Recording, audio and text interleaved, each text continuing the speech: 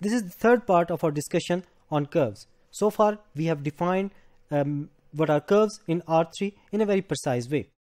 Now in this part we will see that the same geometrical representation of curve, okay, so we have some path in R3, so the same path can be represented in many different ways. There are many different functions, alpha 1, alpha 2 or alpha or beta. So these are functions from I to R3. So all of these functions represents the same geometrical shape. Then what is the relationship between all of these functions, if there is any relationship? So that is the part of our next discussion. So precisely speaking, we want to understand what is reparameterization of curves in R3. Okay. Now remember that we discussed this example of a circle where the function alpha is given a cos t, a sin t, and it is a curve which is contained in the plane. And if we take this t to be from 0 to 2 pi, and when we sketch the points of this function alpha in R2, then we get this curve which is a circle but in a direction which is anti-clockwise. Okay, so basically this alpha of t represents a circle of radius a. So in this particular animation we have this circle of radius 2. Okay, so we have this circle which is moving in anti-clockwise direction. Now geometrical shape that this function alpha of t represents is a circle of radius a. Now let's talk about another function which is a cos t minus a sin t and 0. And in this case, once again, we take this t to be 0 to 2 pi. And when we start sketching this function, the geometry represented by this function, then once again it is going to give me a circle of radius a. And once again, in this particular case, in this particular graph, we are getting circle of radius 2. So geometry of both of these functions is the same, but the only difference is basically this direction. Okay, now the point is, if the geometrical shape is the same, then is there any relationship between these two different functions, okay, which are representing the same geometrical shape, but their functional value or their representation as a function is different? Now the answer to this question is yes. So they are reparameterizations of each other. So that's going to be our point of discussion for the next of this module. So basically we want to understand what is reparameterization. Now in the previous two examples we have seen that both of these functions represent a circle, but the direction was different. But then there are some other ways where two functions represents the same path, but they have different representations or different properties. So the next property could be, for example, speed. So for this, consider an example where we have two players which are basically running around in a circular path. Okay, so both of these players they are moving on their own pace. Okay, so now you can see that this black dot, which represents one player, is moving in a faster pace, and this purple dot, which is representing the second player, is moving in a slower pace. Now you can see that both are matching up, and then this purple dot is basically running across this player. So basically, geometrically, what is happening? This this black dot is representing one function. So let's say this is alpha of t. Okay, and the geometry of this function is basically this elliptical path, and this purple dot is of course it should be obtained from some other function because it cannot be alpha. Their speed is different. Okay, so let's say that function is beta of t, and this beta of t and alpha of t are different because the players have different speed. Okay, so that's another way where we are getting the same geometrical shape, but the functions are different. Okay, now let's have a look at this situation in a more precise way. Now what is a curve in R3? It's a function alpha from open interval I to R3. Okay, so let's say this is contained in R3. Okay, so we take the points from this interval I, we sketch the points, and we get this curve in R3. Now let's say if we have another way of finding the same curve. Let's call it beta, and this interval in general is different. So this interval is open interval j, and in this case the points that we are getting, they are the same curve, but there could be some differences. So for example, if alpha is going in this red arrow direction, then maybe beta is going in this opposite direction, okay? Or if beta is going in the same direction, then it could have different speed, okay? So alpha and beta have different speed, and there could be some other differences, but we are concerned about what is the relationship between alpha and beta, if there is any relationship. Okay, now luckily there is a relationship between alpha and beta, and there exists a function h of s. Okay, so if this happens that alpha and beta are giving us the same curve, then there exists this function h of s, such that h is a function from j to I. So it takes the points of this interval j to points of this interval t, such that we can get beta of s in the following way. It is alpha of h of s. Okay, so there are we can see that there are two ways of getting this curve now. So one route is you start from this point s, apply h, get some point of I, and then apply alpha and get the points. So this is basically alpha of h of s. So you start with s, apply h, so this is this part, and then apply alpha and get this alpha of h of s. And the second route is this applying beta, and so this is beta of s. So this function h is such a function that beta of s is equal to alpha of h of s. So this function h is basically the main tool which converts one parametric representation of a curve into another parametric representation of a curve.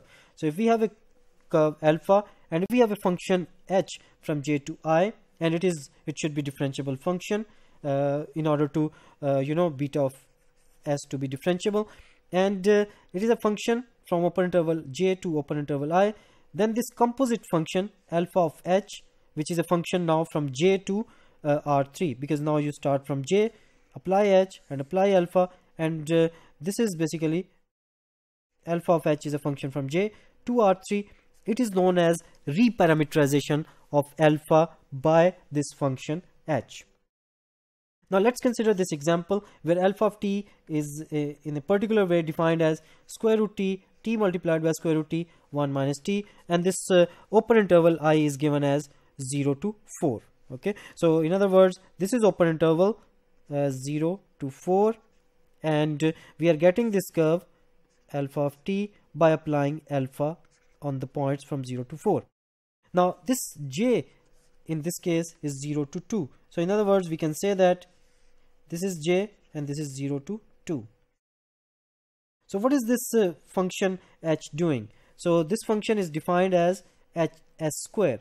So this function is taking 0 and it's giving me output 0, is taking some other point, for example 1, is giving me output 1, and it's taking the point, for example 2, and it's giving me output 4. So all of the points inside this interval are mapped onto all of the points inside this open interval 0 to 4. So this is the function h of s is equal to s square.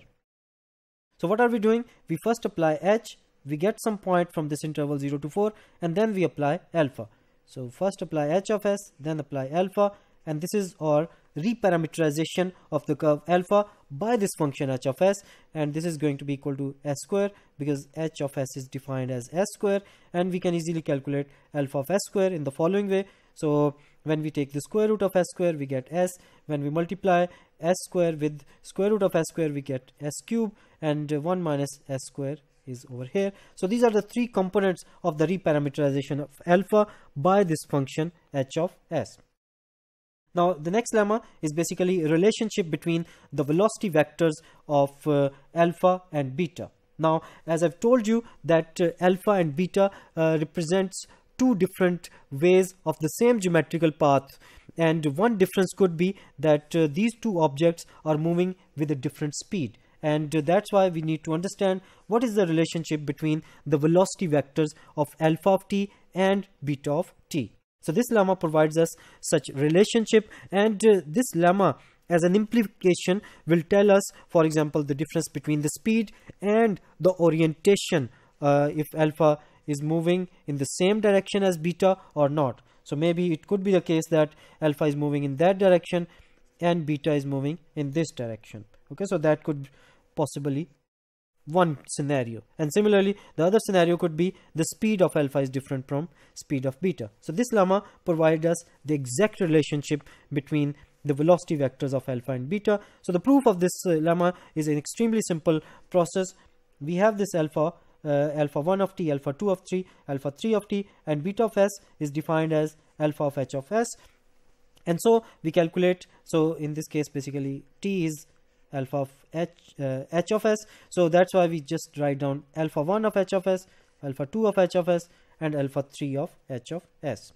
And if we want to calculate the velocity vector b prime of s, its derivative, it is going to be the derivative of alpha of h of s. Okay, so we can also write it down as d by ds of alpha of h of s.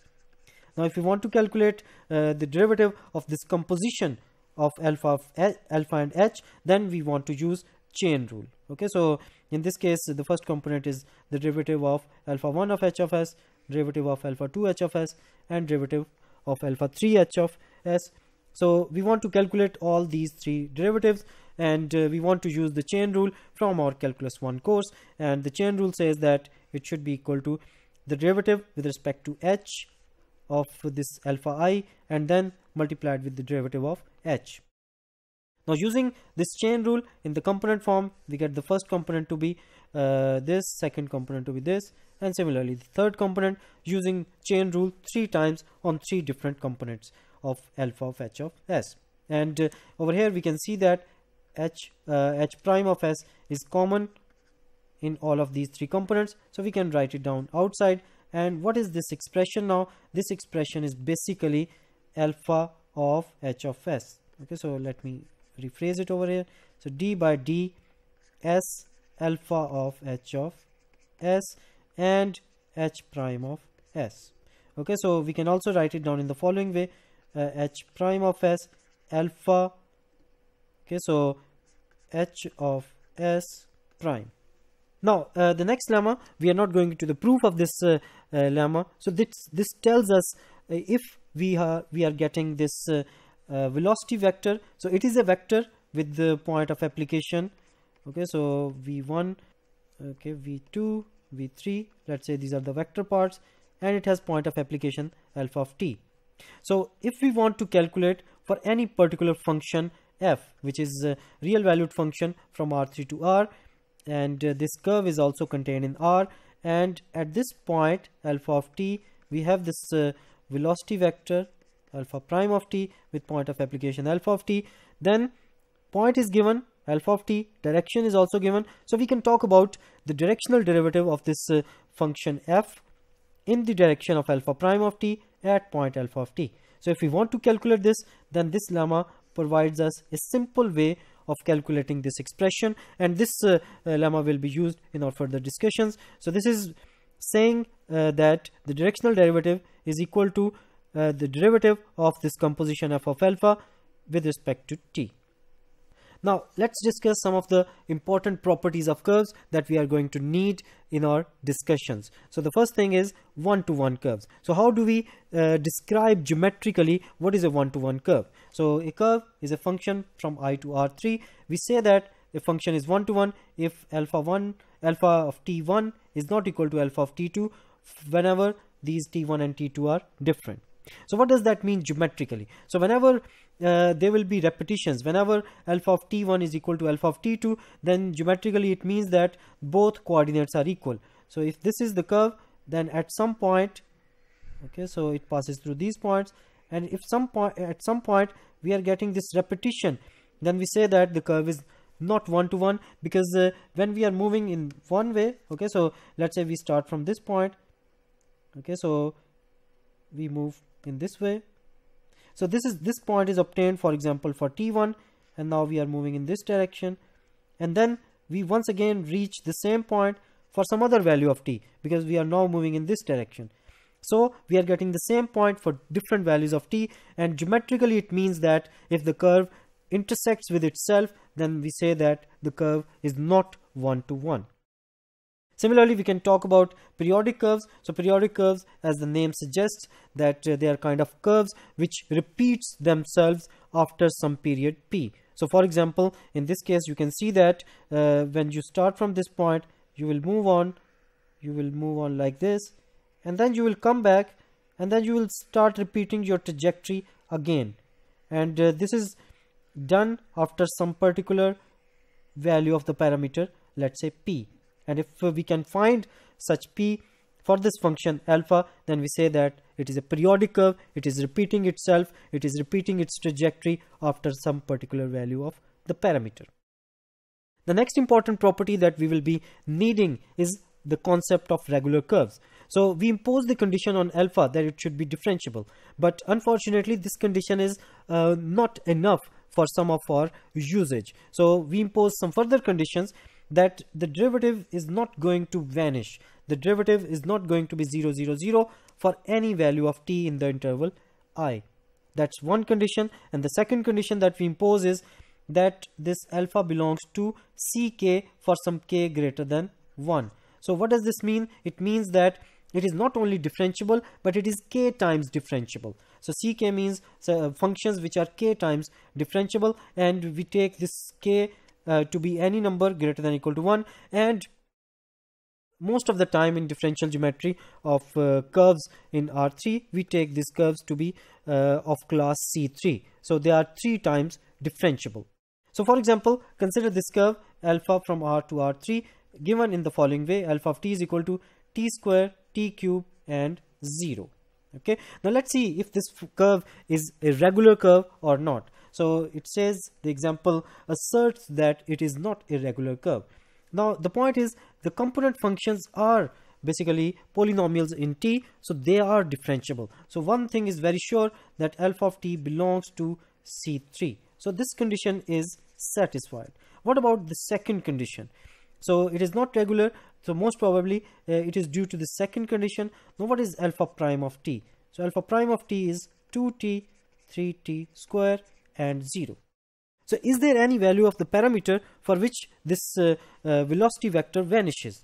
Okay, so to find the value of the parameter, let's put this function to be equal to 0, 0, 0. Of course, it is very obvious from the representation that t is equal to 0 is going to give me that value. But in general, how do we treat with questions like this? So we put it equal to 0. We have 3 equations to solve now: 2t equal to 0, 3t square equal to 0, and of course the trivial condition that 0 is equal to 0. And all of these 3 conditions gives me the same answer: t is equal to 0. So that's one value of the parameter where the derivative vanishes. So alpha prime of 0 is equal to 0, and hence it is not a regular curve. And similarly, we can check for other examples that whether this given curve is regular or not. Now this is the end of our discussion. So in this discussion, we discussed 2 important concepts. So one is the reparameterization of a curve. So reparameterization means that the same geometrical curve, so the same geometrical path can be represented with many different functions. So in other words, we have seen that if alpha is one way of defining the same geometrical path and beta is another way, then there is a function h of s such that this beta of s is equal to alpha of h of s. And this h of s has only one condition on it, that it should be differentiable. So we can take as many differentiable functions of one variable as we want, and hence we can write down infinitely many parametric representations of the same curve in R3. And the second important thing that we discussed is some of the properties of the curve, so especially the regular curve condition that we will be imposing in some of our future discussions. So that is the end of our discussion on the curves.